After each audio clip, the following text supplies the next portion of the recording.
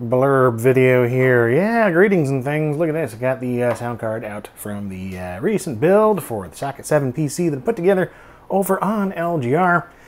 And yeah, I was very happy to see the response. Everybody seemed to be really on board with that particular build. I wasn't sure how much of a chord that would strike with folks, but it seemed to be in that sweet spot of nostalgia for me and a lot of you as well. So yeah, awesome to see that response. However, the sound card.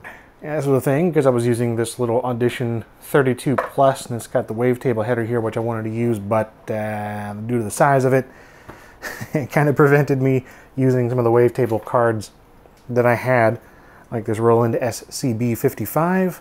It's just too big, right? So I got something on the way, and it finally showed up today. This right here is the DreamBlaster X2GS. So yeah, this is pretty darn cool, I thought.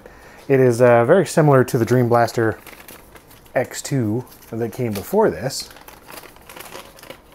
So yeah, similar to the X2. It is still an X2 product from that same lineup.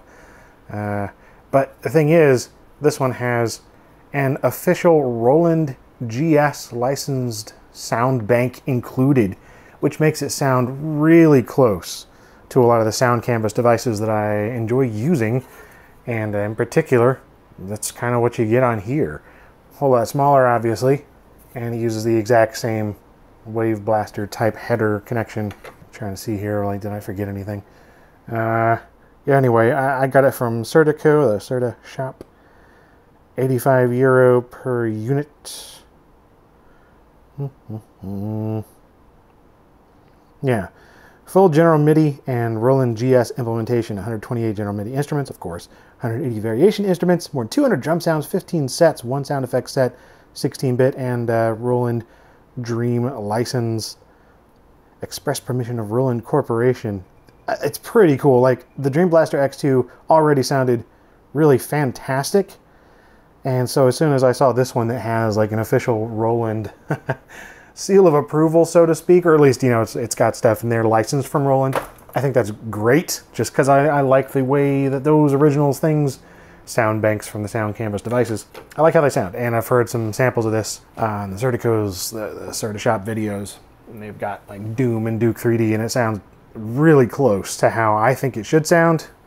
And one thing I want to mention though before we do that, a lot of folks were bringing up, like, because I was saying this was too big to fit on the card and also get in there in the computer, folks were saying, obviously you don't have to buy another wavetable card. You could just use your existing ones and then use a pass-through cable. I mean, I guess, right? Like a little extension ribbon cable or something like that. So I got one. They make 26-pin extension pass-through things. It's just a straight pass-through. Of course, you could make one of these yourself or whatever, but sure, you can do that. And it would be a solution. So you got that right there, pin 1 to that, going on to pin 1 of this, and there we go. Okay, this works, but do you see how ridiculous this is? I genuinely did not even consider this, because like the very thought is ridiculous to me. Where are you going to put this? This is not. That's the whole idea of these wavetable daughter board cards, is that they plug onto this one and then it just sort of sits in there next to your sound card. You know, because there's nowhere else to put this in there. This is a baby AT case. There's no room. Like, if you plop this inside the case, it's up against the graphics cards, and it's up against the bottom of the case, and then it's just flopping around awkwardly. So sure, you can do this if you really need to. But I don't. That's sort of the end of that. And I had actually already ordered this thing well before I put this build together.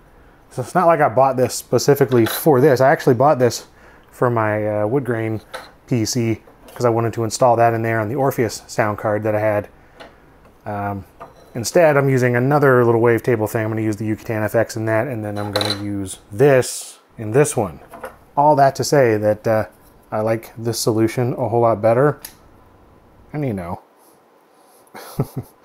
I think it sounds awesome from what I've heard of the example videos. So I think that is a perfect solution for my use case scenario, at least for now, until I change my mind.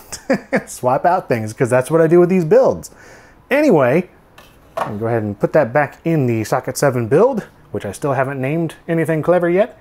And let's try it out with some games and MIDI files.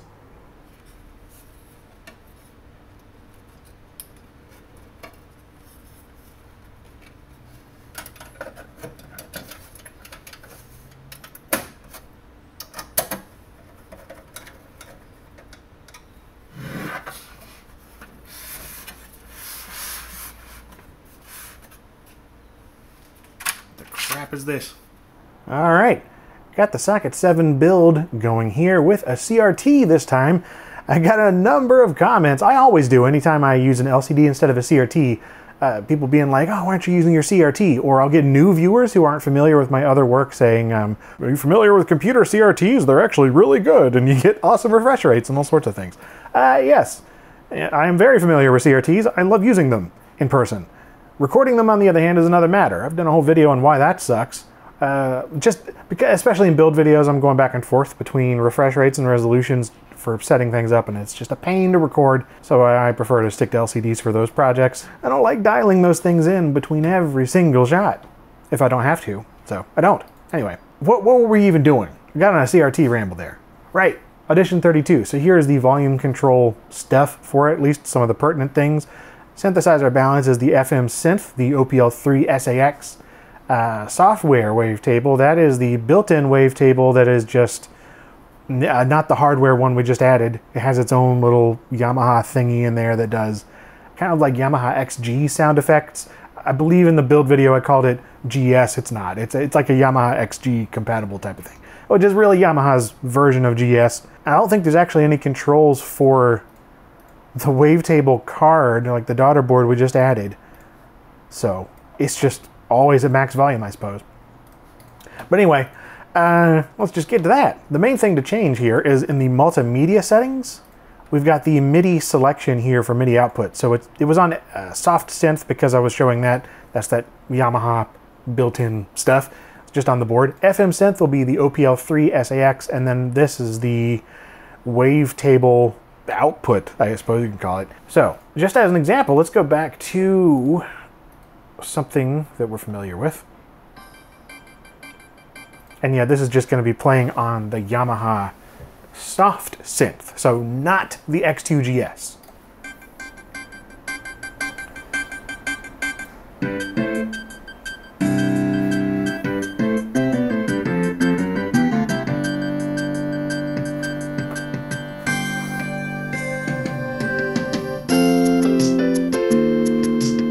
Okay, that's that. Now let's switch over to the X2GS DreamBlaster.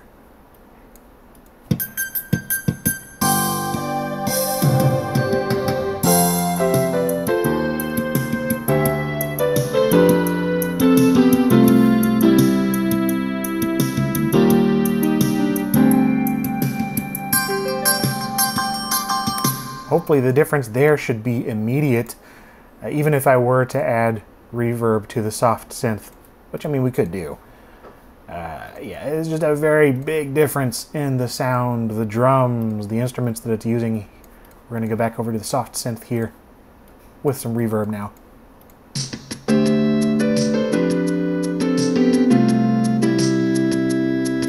Okay. And again, the X2GS DreamBlaster.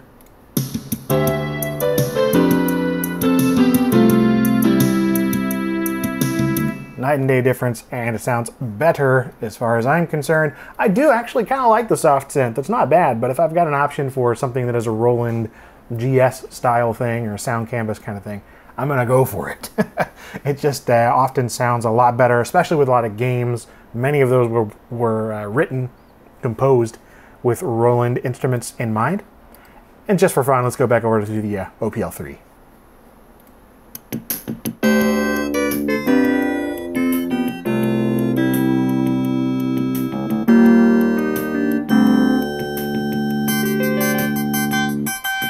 I mean, that's so delightfully charming. I love the way that that sounds also. which is one reason that I chose the Audition 32 Plus, because it has that nice OPL3 SAX chipset on there, and it sounds great, you know, a lot better than the emulated crappy versions of OPL3 that ended up on so many cards back then. So you know, that's a nice option in the DOS games that are going to use FM Synth OPL2 or 3 on their own, but yeah, I'm just going to leave it on the X2GS wavetable. That sounds fantastic. Do wish that you could adjust the reverb and any kind of delay or other effects settings. Doesn't look like you can, because yeah, like that only control panel for the Audition 32 is this, really. Now let's move over to Duke Nukem 3D, just because. And now with that installed in there, we can just choose Sound Canvas. And as long as it's on the right MIDI port, which Audition 32 configures it on 330, then there we go.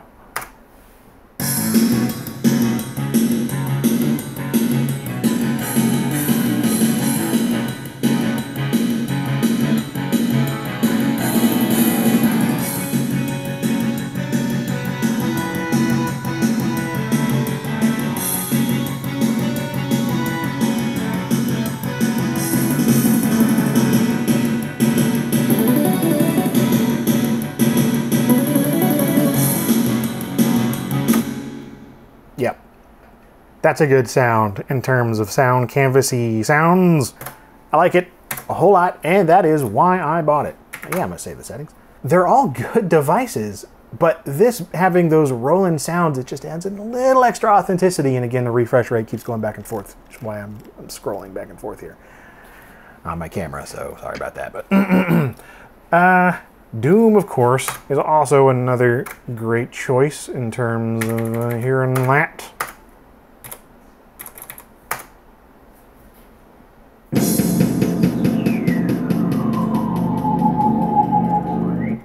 Interesting little whistle sound there. You change the refresh rate or the shutter speed again. Hopefully that's pretty close, but yeah.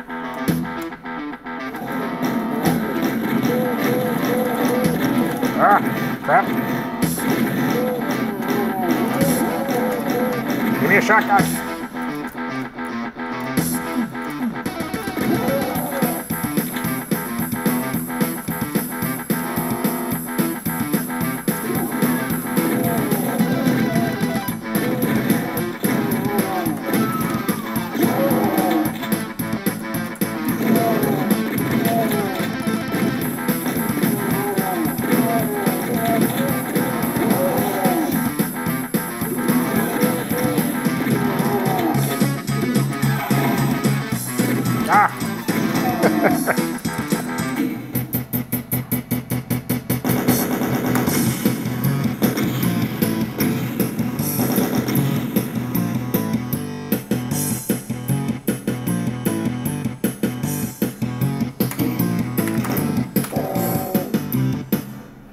Yeah, man. Solid drum sounds, Roland-y guitars. I'm not going to say they're the best guitars. They're not. Some of the other MIDI devices that I have, I think, sound way better with the little fake guitars in general MIDI. But anyway, that's why I built the Midi Mountain. And of course, if I wanted to, I can plug that into here and just use the game port. Oh, that reminds me. Another thing that I bought from Certishop. Yeah, this little thing right here. Check this out. The DB15 MIDI.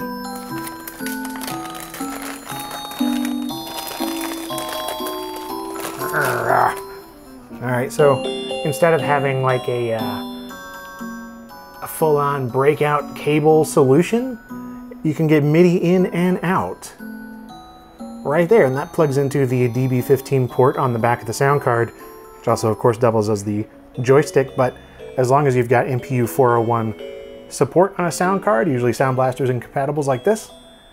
Yeah, there you go. Isn't that cool? I just wanted some music playing in the background. Anyway, so if I want, I can use this to easily hook up this entire setup to the Midi Mountain. It won't be like complete MPU 401 support in terms of intelligent mode or anything like that, but you can use soft MPU and things like that to get that, or I can just, of course, use an actual MIFI PC kind of thing. What is that called? Yeah, that thing that adds a real MPU 401. But all sorts of cool things. I love checking out whatever Certus Shop has going whenever they have new things going. And so I got this, and I got the DreamBlaster X2GS. Wonderful. I mean, this is immediately one of my favorite little wavetable header thingies now, because it's it's so small and it's so capable, and it gives me the sounds that I supremely enjoy without needing to break out an entire sound canvas card, or you know, like a proper tabletop desktop sound canvas, or the SCB55 PCB. That's it. Thanks for watching this blurb.